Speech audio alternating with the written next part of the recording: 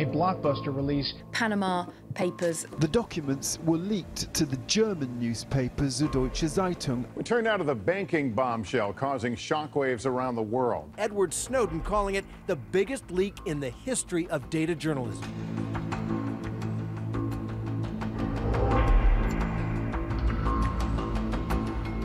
We need months of research, of fact-checking, of really digging into these files in order to find those stories of public interest that are going to make an impact on society.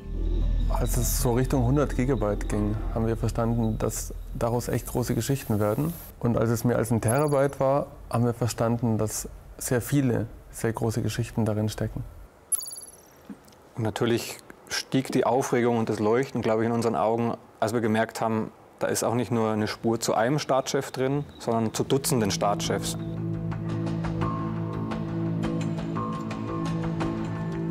We were working with more than 100 media organizations in more than 70 countries. They're still publishing stories. And then, of course, it's up to the authorities to decide what to do. Our job as journalists at that point is done. We have revealed what we've seen.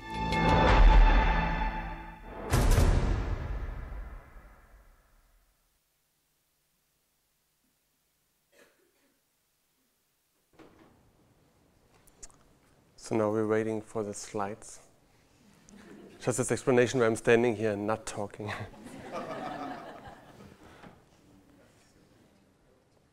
Here we go. So I'm very happy to be here and to see so many here. And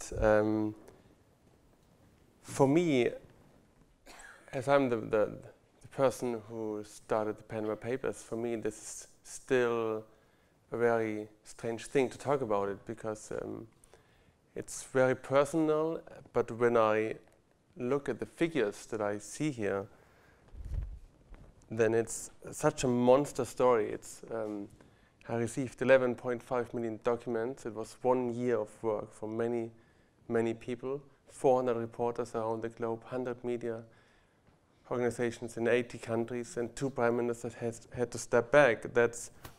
This sounds so overwhelming, so it helps me for my personal history to think back that this all started 3 years ago on a very bad day. Because I was visiting my parents' house with my wife and my kids, and they all became sick. And I mean really sick, like vomiting sick. And I was the only person still standing. And in this very bad situation, the first contact happened to the source of the Panama Papers. So when I received this message here, I was sitting in the living room of my parents and listening if everybody was asleep or someone was, crying or vomiting. And it sounded really good, because usually if you have a new source, if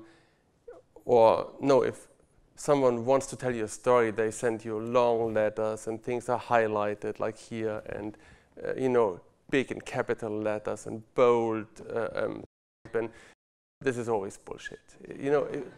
No one needs 19 pages in a Word document to tell you a simple story. And that person, whoever it may be, started very simple. Said, my name is John Doe, which my educated guess is his name.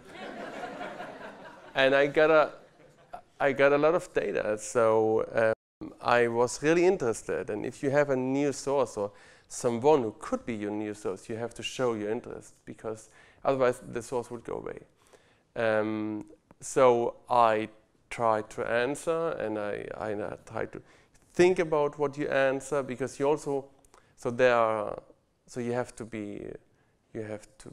seem interested, and at the same time there are some boundaries, even legal boundaries. So, for example, I'm not allowed to say to this person, I want everything you can give me about Nike or whatever, because then I would ask him to maybe do a crime, because maybe this person was stealing. So I can't say you know, bring me more. I only can say, I look at whatever you give me, which is a big difference legally, not in reality. But whatever. So I tried to be a good journalist, and then I heard my son vomiting, and I went up and I changed the sheets, and I bought some tea and some healthy stuff, and got back to this person and was really trying to be good. And then I saw some first documents, and I realized where the documents came from, because they came from Mossack Fonseca, a law firm in Panama, which nobody knew back then. And they sold offshore companies, mostly anonymous offshore companies for people who want to hide their traces when doing all kinds of financial stuff. For example, money laundering, or other crimes, or they're just, you know, hoarding money on a bank account in Switzerland, and the bank account would be owned by the offshore company, so nobody knew who was the real owner.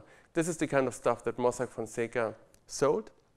And I knew the company from former investigations, and I only knew them as a black box, you know, as a hole. Whenever I tried to dig out the real owner of a company from Mossack Fonseca, no chance I would find it. So for example, you find this ship that was smuggling like arms or drugs from Africa into the world or wherever, and you see the owner of the ship is some offshore company from Mossack Fonseca. You would never find out who is the real owner, because it's like, you know, you just ran against the wall. They have some nominee directors. This is mostly Panamanian people who don't even speak English. We found one woman who was the director on paper of 35,000 companies. Again, my guess is she was not really directing those companies, but her job is to sign away whatever you pay her for. But the effect is the only public figure of that company is her, and she's not the owner. So that's what Mossack Fonseca is, and this is why I was really interested. And I tried to tell this person that called himself John Doe that I'm the right guy, and it was a kind of exhaustive day. But in the end, I got some more documents of the leak that we now call the Panama Papers. Back then, it was just some strange guy giving me documents. And so I decided to form a team to look at the first documents. And that's German. Ich is me. So that was the phase one. Sorry for the German. It was phase one was me. And so my team and me, we looked at the first documents, and we saw a story from Argentina that wasn't really interesting, but it showed that I could look inside Mossack Fonseca. I could see the emails, how they are talking about what they're doing. I could see the documents, and I had some bank transactions from an Argentinian guy to Germany worth 60 millions. So my thought was, that's not my story, but where this comes from, there might be some really good stories. So that was what I tried to explain to the leaker, that I'm really interested in Mossack Fonseca. That's Mossack Fonseca. Soon we have to say this was Mossack Fonseca, because they announced last week that they will stop their operations because we damaged their reputation in an irreparable way, they say. And I can't say I'm sorry for that. When I started looking into Mossack Fonseca, they had 48 offices around the globe. Meanwhile, they are down to 3, I think, and soon they will be gone. For me, Mossack Fonseca was a very interesting topic, not only because of all that I told you already, but also because one of the founders, Jürgen Mossack, is from Germany, actually. He's even from Bavaria. He was born very, very close to where I live. And his father is quite interesting too. He used to be a Nazi war criminal. He was Waffen-SS Hauptmann. And later, after the war, he moved to be a CIA agent, which is quite a move. And no, not uncommon. Yeah, right. That's right. And he went to Panama, and where his son studied law, and started then this company. So I told the leaker again and again that this is fantastic and so insightful, and the effect was I received more and more documents, 10 and then 100 and then 1,000 and then 10,000 and then 5 gigabyte and 10 gigabyte, and we already, me and my team, we already saw some really good stories. So one story was the story about the then sitting Prime Minister of Iceland, and the other story was about the best friend of Vladimir Putin, a well-known artist in Russia, a cellist, who said that he's not a businessman, he doesn't own millions. So we found billions. Maybe that was his misunderstanding when he told the New York Times that. But again, he's an artist, and we found 2 billion moving around in his offshore companies. And later, a Russian reporter asked him about those companies, and those were founded in 2010, 11, 12, or something like this.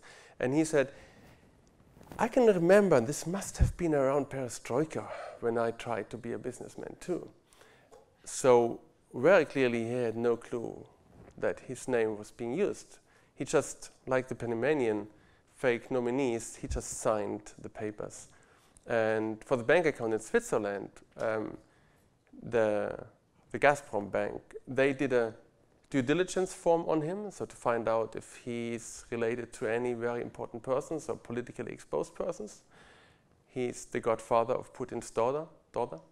So, but he ticked the box, no, I have no relation to any politically exposed person. So he or whoever made this is lying, obviously. But we know now where they needed all the money, because Vladimir Putin explained himself live on television. He said that his friend is only caring for talented Russian musicians, so he was buying very expensive instruments for them, like cellos and stuff. So there must be a huge barn somewhere in Russia where they put all the instruments they bought for $2 billion US. Or it was a lie, but I don't want to say that Putin is lying. So, but we realized this is quite good, and it's more than I can handle alone. So I asked my colleague Frederick Obermayer to join the team, and he's got the same last name, which is just a lame joke. We're not related, we're not brothers, we're not married, we're just colleagues. And this is our new team. And we started to really dig inside what we got. So we told our bosses that we are not available anymore for the daily work of a daily newspaper, which they accepted, because we dramatically overemphasized what we got, what we found. So we said, this is so great, it's so great. And like a week later, we said, it's really that great, as we told him.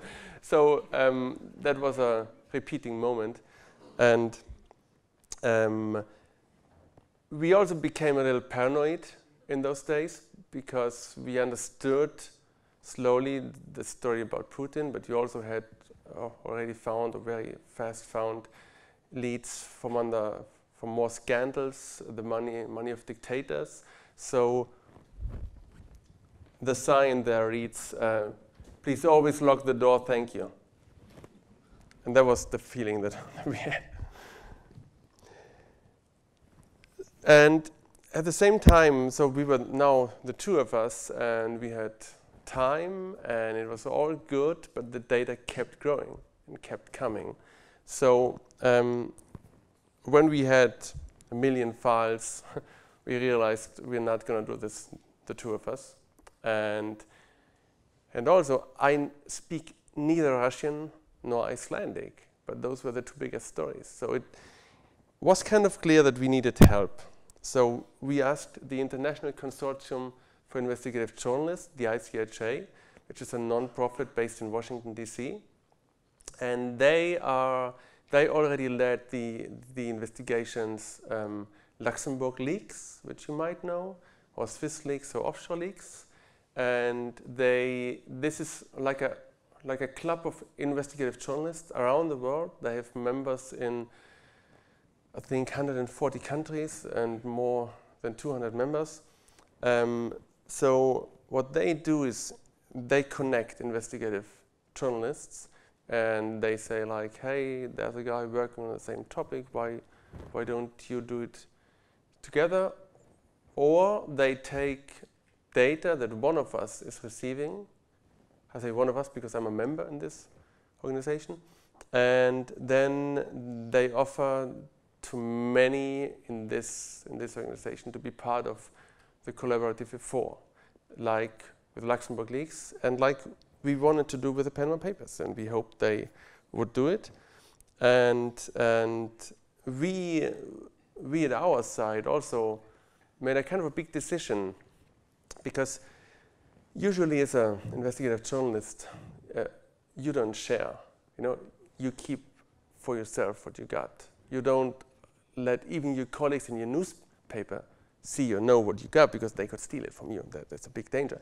So when we told our bosses and our colleagues that we would share the data with the ICHA and many colleagues abroad, many didn't really understand that. They were like, why on hell would you do that? It's our scoop. We have it exclusive. Why would you just give it away? And we had to explain them, so we had to think about why we want to do this. Aside from that, we find it kind of cool to be in the middle of the next investigation of the ICHA. So the main thing is, obviously, this is too big for one medium. It's just too big, and it was still growing while we were talking. And the other one I already said, we needed help for the languages, but also we would have lost so many stories. In the end, 5,500 stories originated from the Panama Papers, so different stories around the world. And I would maybe have found 50 of them, the German angles. We didn't have that many stories in Germany, sadly.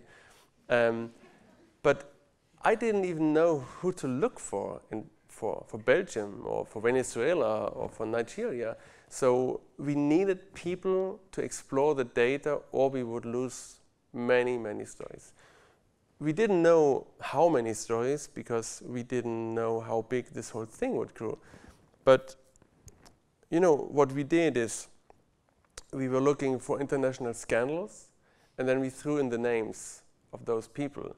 And we found so many of them that I was really getting nervous, because we thought this is like a trap. Someone, is kidding us or trying to selling us fake documents. So we also did a lot of fact-checking. So we took all kinds of public data available and cross-matched it with the data we had. And we took our court records where we knew this is proven and had been in court already. For example, the Siemens bribery affair in Germany 10 years ago, they had used Mossack Fonseca companies to bribe some officials in Argentina, and we had exactly those companies in our data, so we could compare them. And we didn't find a single point that would made us nervous about that. So we thought, okay, we gotta cope with this. This is real. This is authentic. But the main argument for our bosses was that now it's right, we would get all the attention. If we would start publishing, the attention cake would all be ours. No one else would get a share of it. The moment we share the data, our share gets smaller, because The Guardian also publishes, and Le Monde and Le Soir, and they also get attention. So not all the attention is on us. But through the fact that we had so many partners and we all published at the same time, we got this huge attention around the world that the cake grew so big that while our share was relatively smaller, the share was way bigger than the whole cake we had before. And this strange allegory convinced my boss in the end. And later we realized that it's also kind of protection for journalists, because in the moment we can say 400 colleagues have access to the data. It doesn't really make sense to take one of us out, because then you end up with 399 really angry colleagues of mine who would try to do exactly my work and give the story more attention and not less attention. So that's another thing that's a huge advantage if you're doing this kind of work, if you share. The Panama Papers could not have been stopped by no one. It's no way. If you have more than 80 media, no, more than 100 media in 80 countries, how would you stop this? You can stop maybe in one country, maybe you can stop The Guardian, but you can't stop Le Monde and The Guardian and newspapers all around the world. So that's a really good thing, and we took advantage of this when we realized, for example, that our partners in the Arabian world could not publish some stories. Then we published it on our homepage in English, and they could send the link around, at least. I mean, it's not the perfect world, but it helps.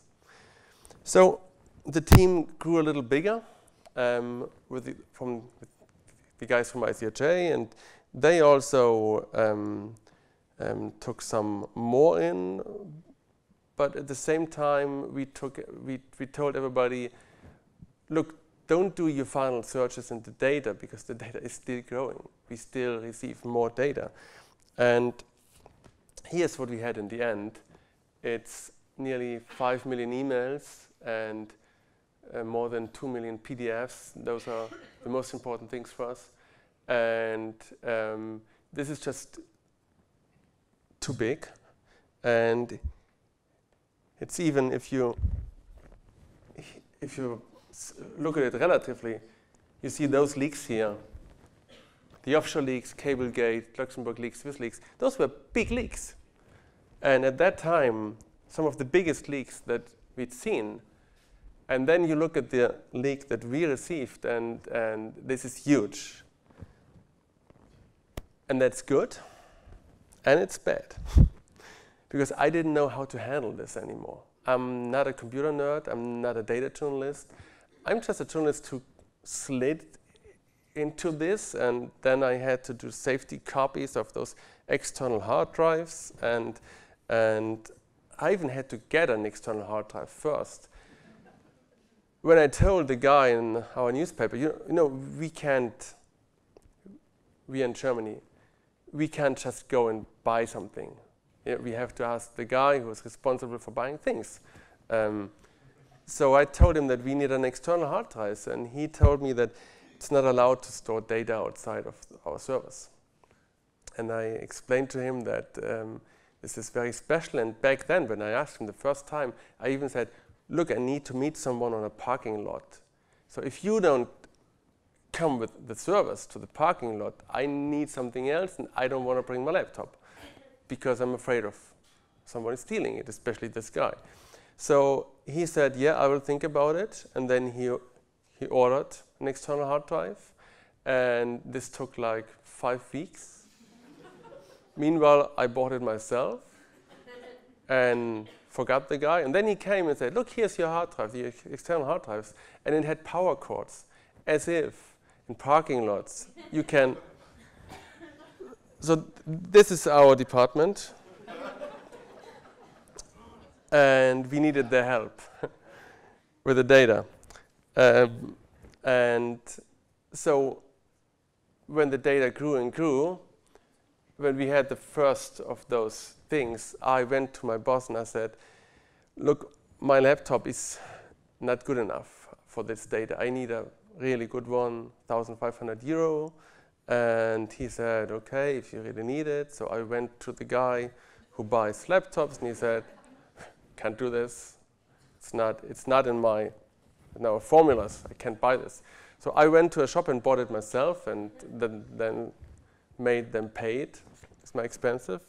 And I got 3 calls telling me that this is not the right way to buy things. And I told everybody, I know, thank you very much, go to my editor.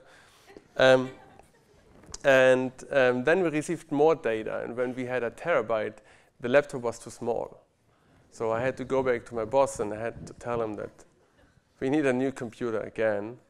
And we set up a formal way to buy a personal computer for 5,000 euro for our investigation. So I didn't have to buy it myself. There was a big relief. And so we started to work with this, and the data kept coming and coming and coming. And 2 months after we had the new computer, we reached 2 terabytes, and the computer was not working anymore for the data. So I had to go back to my boss and tell him, I know I said I think that the new one will be good enough, but it's not. And but you can decide. You're the boss. You can decide if we need to have the data here readable, or if it's enough that the ICHA in Washington has got a copy and we can search whenever it works with the internet, you know. And he said, no, of course, this is our data and we need to have it here. Then I told him the price of the new computer. It was 18,000 euro. And he couldn't move back. So we bought it. And I had to handle it, which is a problem, because as I said, I damaged 2 external hard drives. I did not tell the guy. I just bought myself new ones, and I'm using them now privately. And my problem is I lose small passwords, you know. And now we had those huge passwords because everything had to be encrypted. I was going crazy with all this data, so I explained to my boss that we need a data journalist, and we hired a data journalist. And from then on, life got much better for me because now she's taking care of all that stuff, and she's fantastic. And like everybody was happy with this decision. I think even the data. So the tech side was under control. The human side was not. That's another issue that we had because, as I told you, we invited new colleagues to our team, the ICHA, and they would approach, you know, colleagues in Belgium, Le Soir, and in France, and wherever. And now let's start here. So we had some first meetings with the colleagues that we already knew. Here's in Washington, where the 2 of us explained in very bad English what we got, and we tried to motivate them to work with us. And I was very, very nervous because this was a room with a view on the White House, and there were so many famous journalists, you know, some of the best in the world, because they were members in the ICHA, and you only get a member there by invitation. So if they think you're a really good investigative journalist in your respective country, they ask you if you want to join. And so those people were sitting around here, and the two Obermayers, and they still call us brothers. We explain to every single one of them. They don't care. They say, it's better for my imagination, and also it's better to remember you. So it was good that we had more people, because from the moment, of course, from the moment we got new guys from other countries, they were looking for other names. So we found more leads, more and more leads. With every person we invited, we had more leads. So that very soon we came up with more than 70 leads to heads of states, which is a number that I still can't believe when I see it there. But still, it's a fact, and that was a fantastic thing. The bad side is that I don't know how many reporters you know, but if you know a reporters and journalists per se, they tend to be difficult persons. Please don't tell that to anybody, but they are likely to be ego shooters some way, and very protective. They all know-it-alls, and They are very important. So it's hard to work with one reporter or a bunch of reporters. But we had 400 of them. And we had to work with them for 1 year in secret. And this is my drawing of the new team. I'm very talented. The problem was that while it's funny that you get calls like every day from someone in the world who thinks that he has a better idea than you already made a decision about with the ICHA, about when to publish, how to publish, where to meet, what kind of discussions to lead. The bigger problem was that we had a source to protect, and this 1 year that we had to work secretly on the data. Usually, if you want to know the best kept secret of a journalist, you go and buy him 2 beers, because then he will tell you everything he's working on, because he's so proud on his work, because it's so important. So we had to do something that really every reporter hates. We had to set rules for them. The most important rule was shut up, and followed by shut up and encrypt if you really have to talk. And we did really seminars about how to encrypt webinars via the internet, and we even encrypted when Frederick asked me if I want to have lunch with him, because we wanted to get used to this, that you encrypt whatever you are communicating, because the danger is so big, not only of exposing the source, but also we had colleagues in Russia and in Saudi Arabia and in Southern America, in Venezuela, for example, and if they would have been exposed before they have been able to publish, they would have been in a huge danger. So we told them that, and of course we would lose stories. I mean, if they tell another colleague, then they would run away with the story. That's not the idea. Another rule was we share whatever we find. So when I found a good story, I would immediately post it in the iHub. The iHub is like the Facebook for investigative journalists in this team. You can post your findings, you can comment on other findings. For example, I say, look, I found this guy, I don't know who it is, and another one would say, hey, it's Putin's best friend, and the next one would say, I even spoke to him once, he's a strange guy. And so you can work on this platform, which is very secure, together. And the problem is on the other way around. So if no one is posting the best stories very early, and then you might have the feeling that no one is sharing the best stories, so why should I?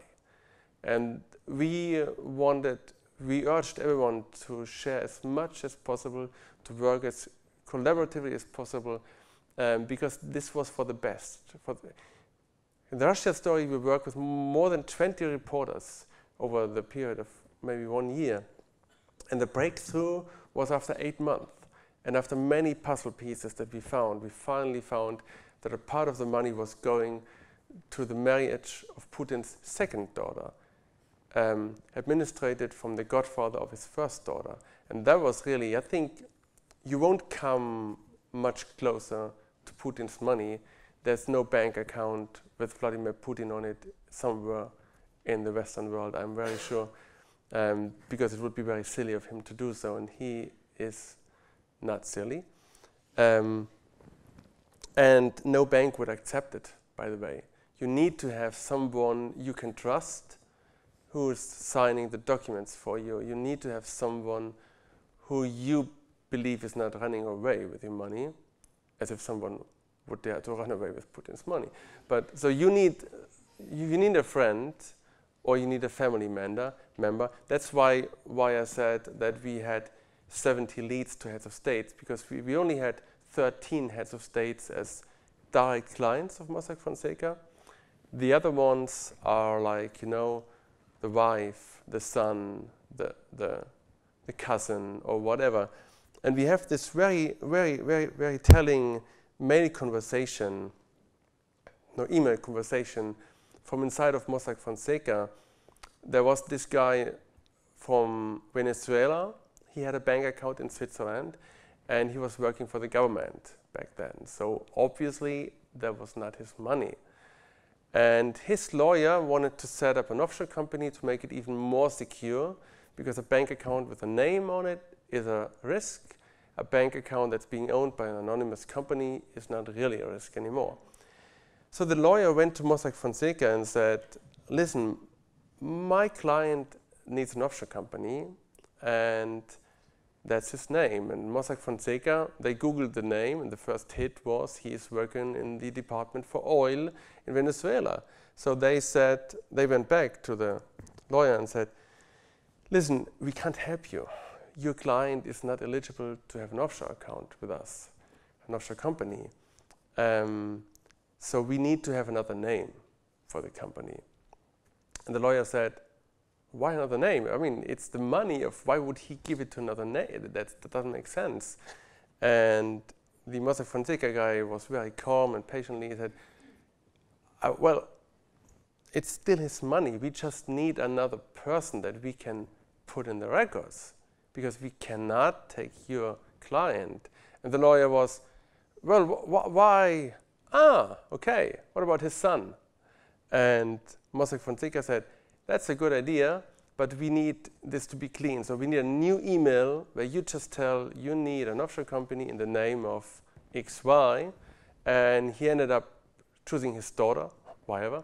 But this is how it works. You don't do it yourself. You need someone around you. So where did I leave to this? Yeah, right. We share or we find. The next thing that was very important for everybody is that we publish all at the same time and date. Because if we don't, the first thing, the fastest would be the best. You know, I have a story, I run, I publish it. And the idea was that we work collaboratively on this, so we agreed on a common publishing date for all of us. And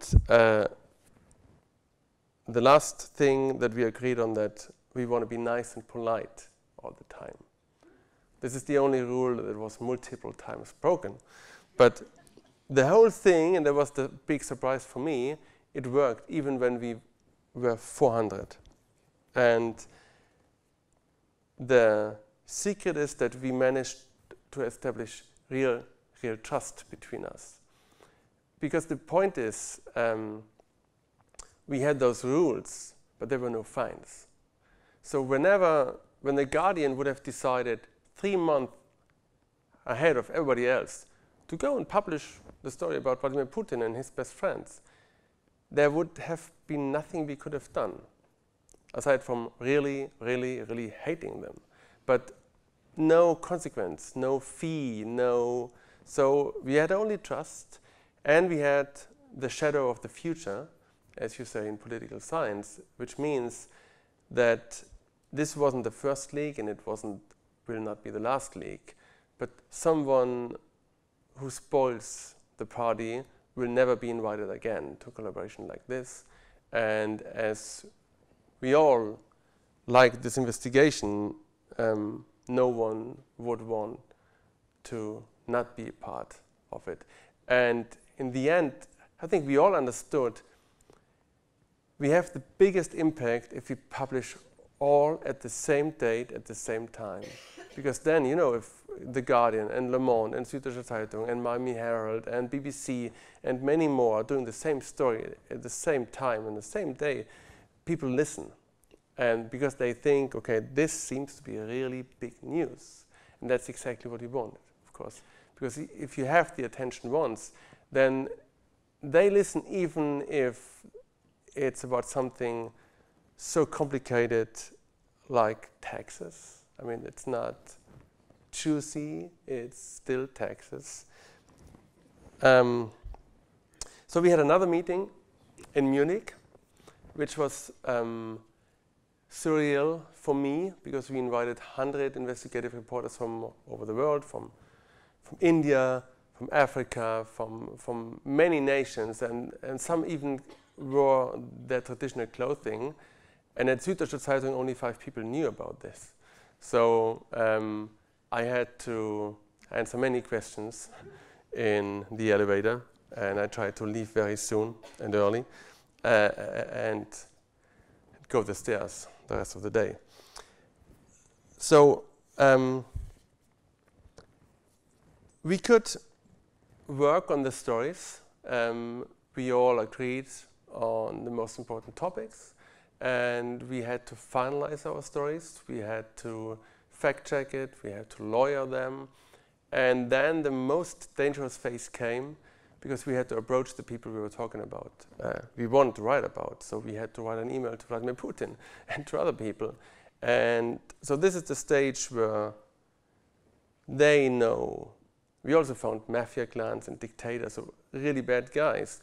And we entered the stage where they knew that we knew, but no one else knew, because it was not public yet. And this is the biggest problem in investigative journalism, or at least one of the biggest problems, because if you have a car crash in this time, and you're not working in a collaborative team, then nobody will ever know.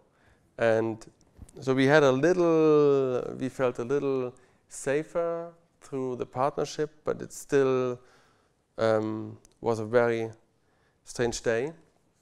And I can talk more about this later if you have more questions, but it's really something that also takes you personal. So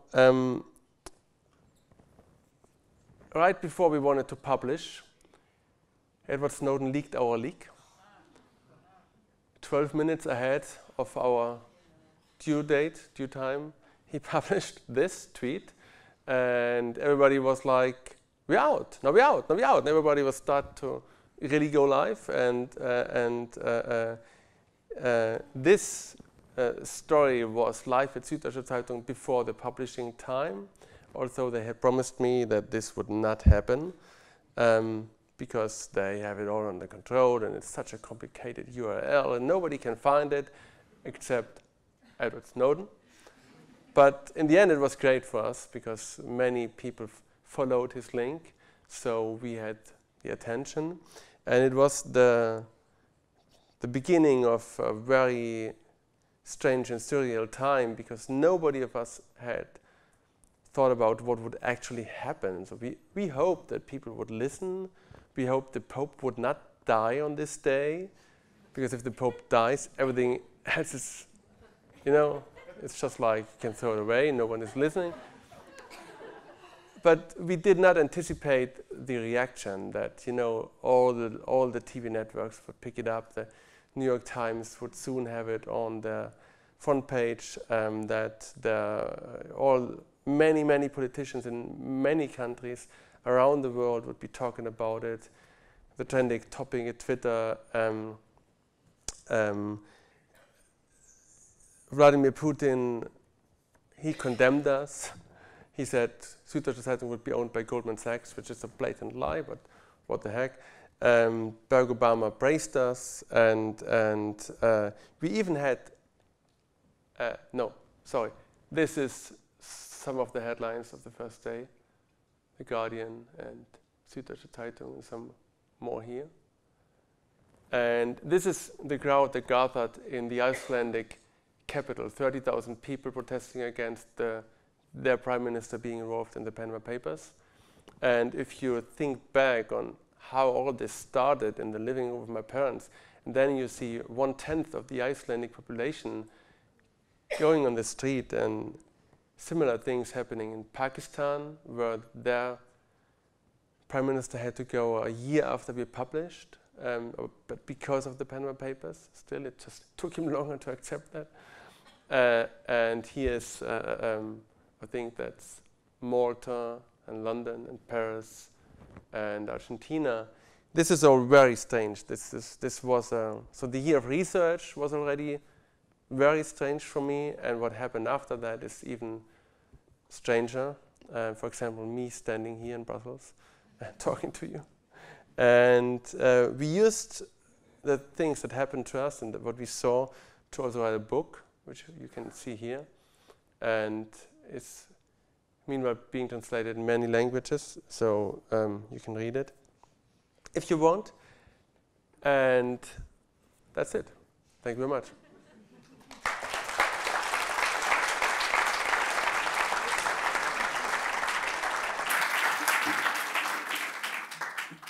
So I can't see you all so well. Come and stand up. We'll be on this side. And see. There we go. So who has a comment to make? I can see one hand over here. Comments, questions. I think there might be another couple of microphones, but I haven't located them yet. Here's one. There you go. Thank you. My name is Tom Attenstedt. Guten Abend. Hi. I came here from the European Parliament working as a parliamentary assistant. I was actually wondering when you said that you feel like you were most endangered, maybe your life was in danger most when you talked to the people who were concerned by the Panama Papers. How do you feel about it now, and what do you think is the current threat situation? Is it completely gone, or is there some revenge that could take place? I'm actually wondering. Thanks. Well, actually, when we were doing the work, I didn't really think about it a lot, because in Germany it feels very safe to be a journalist.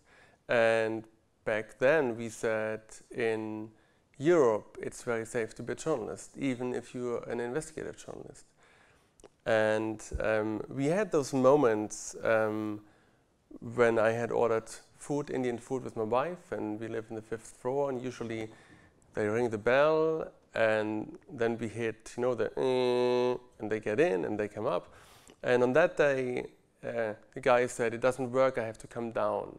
And I started, you know, going down the stairs. And then suddenly I thought, what if that's a trap? And my wife later told me that she had the same thought after I left. And down I met this guy with the Indian food. Everything was fine, but I never had this thought before. And I lost it again. And it came back when Daphne Caruana Galizia was killed through a car bomb in Malta in October, and even more when our Slovak colleague Jan Kuciak was executed with his girlfriend in Bratislava. They both had worked on the Panama Papers. It's not the reason why they have been executed. I am nearly sure. We don't know the reason yet. So we know in Malta who planted the bomb. They are in jail, but they won't talk. They are just contract killers. And we don't know anything about Slovak, the murder in Slovak. So do I feel I'm safe now?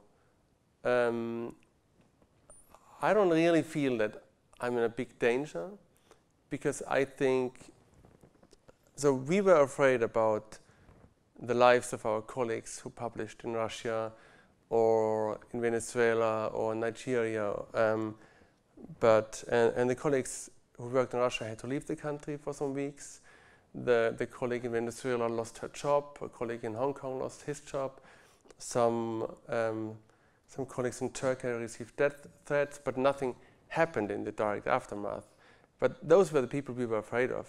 We were not afraid about, you know, ourselves, really, because if you don't like a piece published in the Russian Novaya Gazeta, you will be really angry about the guy who wrote it, Romananin, for example. And maybe you even see, where did he get the shit from? And then you see the ICIJ in Washington, and then you are maybe also angry about the ICIJ. But it's a long way to think, where did the ICIJ get the data? Süddeutsche Zeitung, Süddeutsche Zeitung, what? In Germany, and then this one guy who received it. So I don't feel in a real danger, but on the other hand, I don't feel really safe when I'm traveling anymore in certain countries, and I can't say that those 2 killings did not leave, you know, something with me. It has changed. Question here. To be honest, that's exactly the question I was going to ask before, because a long time ago I worked with Daphne, and I remember when this was exposed and when she was murdered, I was curious to see if you had any knowledge or any insight that would link the murder to the Panama Papers, and I think you've answered that. There is no link available at the moment. Well, there are so many links in her case. That's the problem. She made herself so many enemies. She was a very good investigative journalist, but she also was very harsh and very direct. So if she did not offend someone by the facts, she offended them by her language and by the way she called them out publicly. So she was very brave, maybe too brave. But so, you know, everybody is thinking who could have done it, and in reality there are like at least 6 or 7 different parties who could have done it.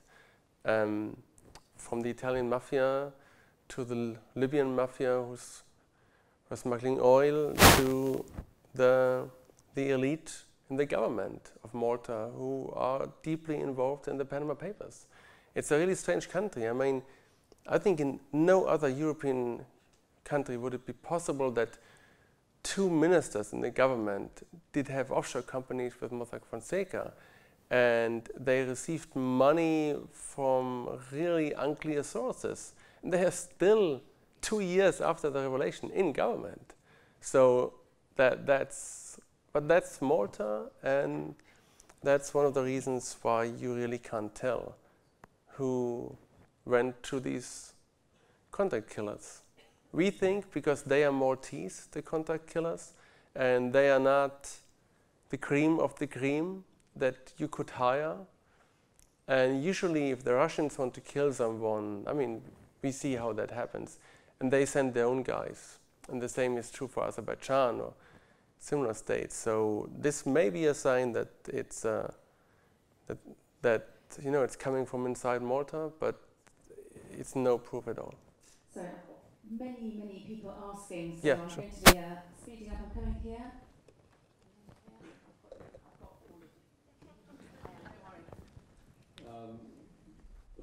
Before the Panama Leaks, you had the Lux Leaks, which was also a case about people hiding their money in offshore places, not because they don't want to pay their taxes, to make it very simple.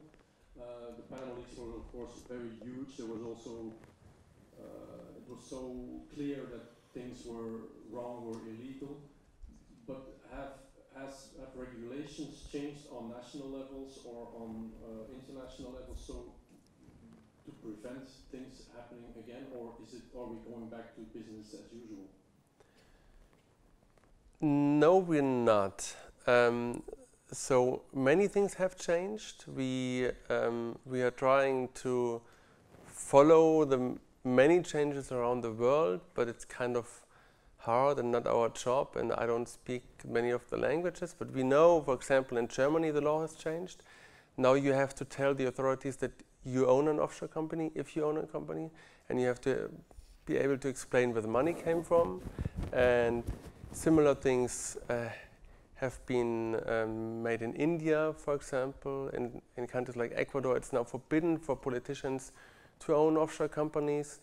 The European Parliament had set up this special committee to look into the Panama Papers. They came with many new proposals for laws, and the OECD is really happy because they say leaks and investigations like the Panama Papers and the Paradise Papers, they give them the amount of pressure they need to make people move, to make states and countries move. And we have many countries around the world, including Panama now, since the Panama Papers, who agreed to a more transparent tax regime and to tell the countries if they see citizens avoiding taxes. But said all that, the whole system is still in place, of course. So the offshore system still works. It's harder now to launder money because there's so much paperwork you have to fill out, but it's still possible. And the main thing that I really dislike is that the legal part, of course, did not change at all. So for the super rich, they still have many ways to avoid taxes and all kind of laws that they don't like by offshore companies. And so you really have to say that there's, you know, a set of rules that apply to the 1% and another one that apply to the rest of us. And so that they don't pay the taxes, their fair share, that we all agreed on they should pay, because everybody has to pay it. And I think this is so unfair and such a huge problem, but the finance world has a big lobby. Yeah, you talked, I guess it's been the biggest international research, like a real network of journalists working together. So what is your view on this experience? What do you think, what are other areas that this kind of cross-border journalism could develop? And how do you see this kind of future of investigative journalism? Because many problems are global and have to be investigated on a global scale, so this is the right answer. So how do you see this developing? I think it's a very late development, actually, because the finance world and the world of crime has globalized long ago, and so did the police and many other organizations. Only we journalists, we stayed in our borders, inside our borders, and when a story that we wanted to do, crossed the border, most of us stopped.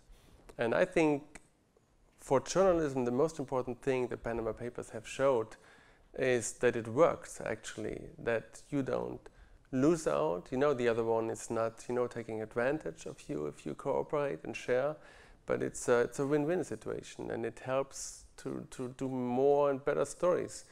And we already see, since it's now 2 years ago, there have been as many collaborations as never before in the whole world, even in the US, where they were so opposed against any form of cooperations. When the ICHA approached the New York Times 4 or 5 years ago for the offshore leaks and asked if they would join this collaborative effort, their reaction was, look, you've got this data, you can leave it here, we will deal with it. That's our proposal. And the ICHA just said, thank you very much, and left, of course, with the data.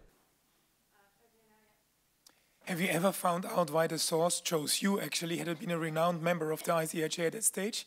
And then in the parking lot, have you met the source, or was it somebody else? And have you found out who leaked it to Snowden? Well, I start from the last one.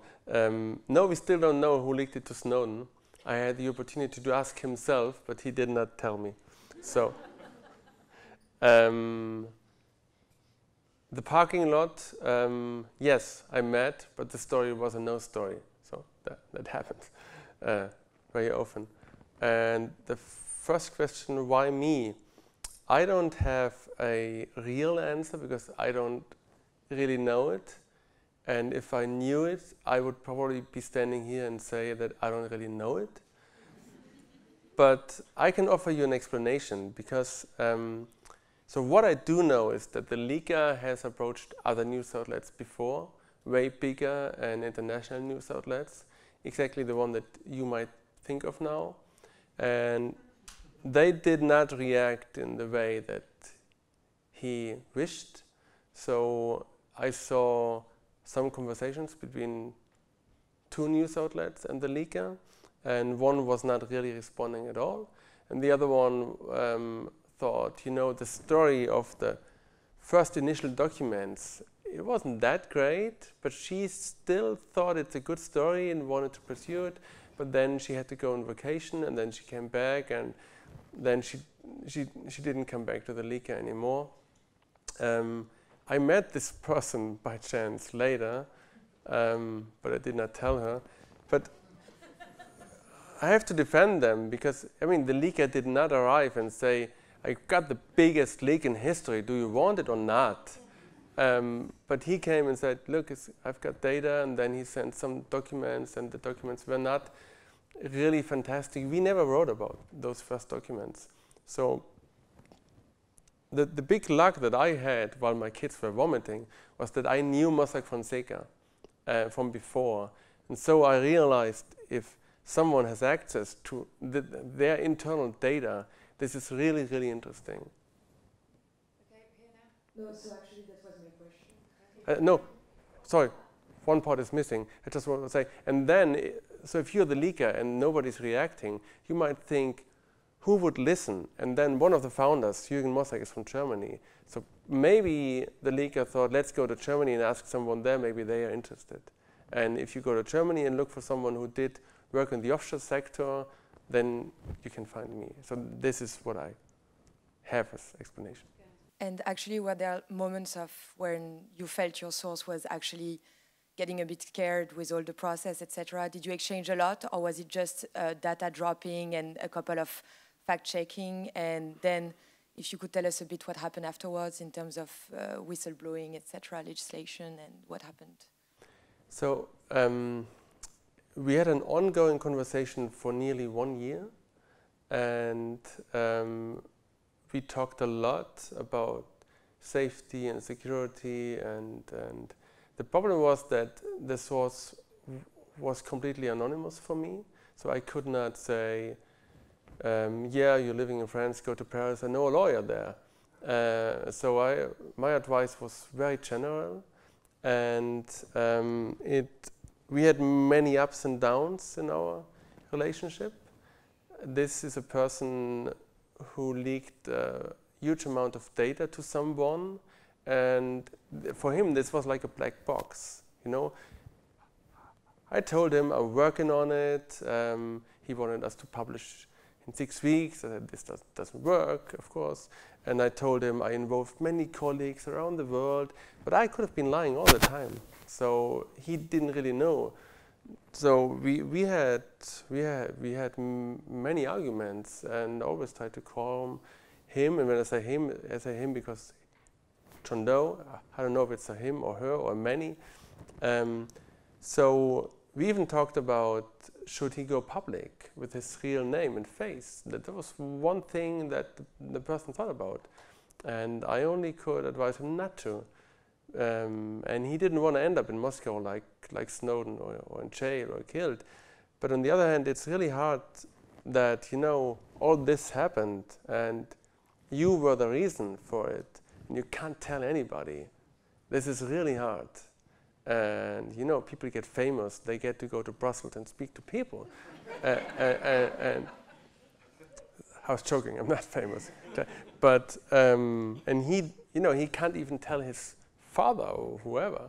And so I had to be a kind of, you know, the journalist and the good friend and the priest. And in the end, we stopped our conversation before we published. For security reasons, I destroyed my laptop and my phone, with the 2 devices I was communicating with him. I deleted everything, and then I took a hammer and really hammered it all down, which was kind of funny because both devices were leased, and I had to talk to our department because they said like a year after, look, the 2 devices, we would now give them back, the leasing contract. Yeah. And I said, I don't think that this is a good idea because, well. Okay, over here in the middle. Me? Yes, you. Yeah. Hello. Thank you so much. Really appreciate a lot of the insights and very interesting.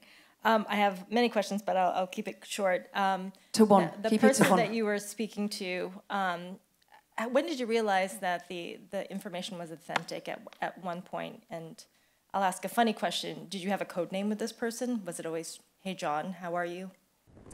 I didn't have a code name because in the first messages he referred to himself as John Doe.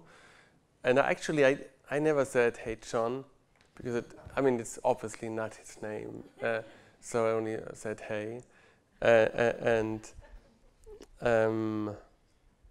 What was the first question? The question was, when did you realize the information was authentic? Yeah, well, there was no such point because we did fact-checking for months and until the end, and we cross-matched it with all kind of available data, court documents, as I said. We realized that most of the data, all of the data we were looking at was authentic, and we had no one who would have claimed afterwards that this is made up and falsified, not even Vladimir Putin. But still, this is 11.5 million documents. I haven't seen a fifth of it. So maybe there are falsified documents in. So what we have to do is we have to be very careful, and we have to find a second source. So just one paper from the Panama Papers is not enough to do a story. You always have, so the problem is the real work is outside the data. You have to verify, you have to find new sources, you have to find a way to corroborate the information, to verify it, and in the end you have to go to the person you want to write about. And the worst thing that can happen is if this person is not saying anything. Because if you publish then, although he didn't say anything, and this one document was falsified, then he can sue you. And in some cases this would be the end of our newspaper. So you could not publish. We threw away many stories. So I'm taking 2 more questions, one down here. Yeah, Michael. Thank you very much for the presentation and for coming to Brussels. It was fascinating. A question about you. How did this change your life, personally, professionally? Did you go back? You gone back to being a journalist working on a daily paper, doing daily articles, or is this now sort of, have you become Mr. Panama Papers and this dominates your life? No. No, I never worked on a daily basis. I used to work for the magazine of our newspaper, so that's a weekly, and I did maybe 6 or 7 big stories a year. And then I changed to our investigative department, but I still did a lot of projects, so I never did the daily work. And so when we were done with the Panama Papers, the whole team was completely exhausted. And then we received the Paradise Papers, and I took a sabbatical for 10 months. I went to the US for a fellowship, to Michigan, to Ann Arbor, to witness Donald Trump become president of the United States. And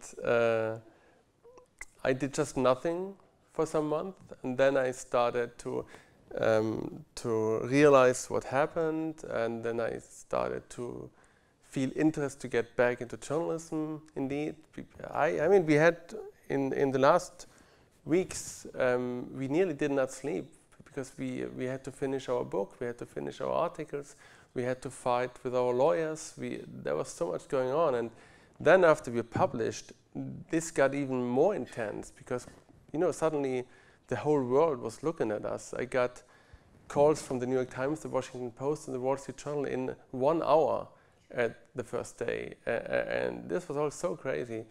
So I needed some time off, but then I realized that now I can do much better work than I could before, because now, you know, when I tried to get information somewhere outside of Germany, I had to explain, Bastian Obermayer, Süddeutsche Zeitung, we have an investigative department, we're working on this and that, and we really tried to go to work, and we would be so happy if you could talk to us, and now I only have to say we did the Panama Papers, and we would be, and it's like, it's really, it makes things easier, we get more sources, we get more leaks, and I think I have to live with the fact that I had the biggest story of my life, but that's perfectly fine with me.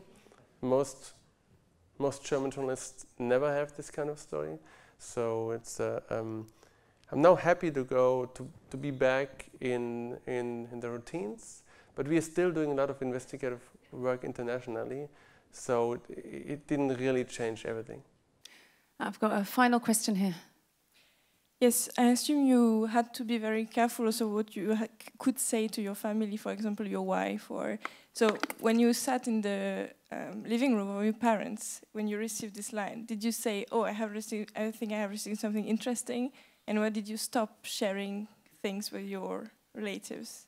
Well, my wife she's a journalist too at Süddeutsche Zeitung, so I'm very open with her. I told her about this strange thing, but we both didn't give it a lot of thought because, you know, it was just a guy handing over some documents. Who knows if there would be a story at all? But I told her, of course, and we had long discussions after we started to find those problematic people, you know, mafia and dictators and so on. And we thought about if I should not give my name to the whole thing. But in the end, we agreed that in Germany, you're not really in danger. But indeed, I did not really talk to other people and to my family. And my sisters started making fun about me when I did this because you're oh so secretive. And when we always celebrate Christmas all together, and I always make some 3 or 4 kinds of cookies for it. And the running joke was then that my sisters would ask me, "What's the recipe?" "Oh no, you can't say. You can't." So we try to, you know, to get this in a funny way. And meanwhile, my mother doesn't really ask what you're working on because she knows that I said, I can't tell you. Should I lie? I can tell you I'm working on in this or that sector. I mean, you can say something, but if people want to know more, then it's just, I can't tell. And for me, that's really hard. I know people who love this, you know, because they have a secret. Well, I'm just working. Oh no, I can't go into that. And I want to communicate. I want that the other, you know, the one that I'm talking to likes me, and so I want to tell things that I'm doing. And for me, it was really hard from going as a magazine writer, feature writer, who could tell everything. You know, that I met Lothar Matthäus, the German soccer player. He's such an idiot. And now it's like, but I can talk about what happened. That's fine too. Okay, so thank you very, very much. It was absolutely fantastic. Thank you. Thank you very much.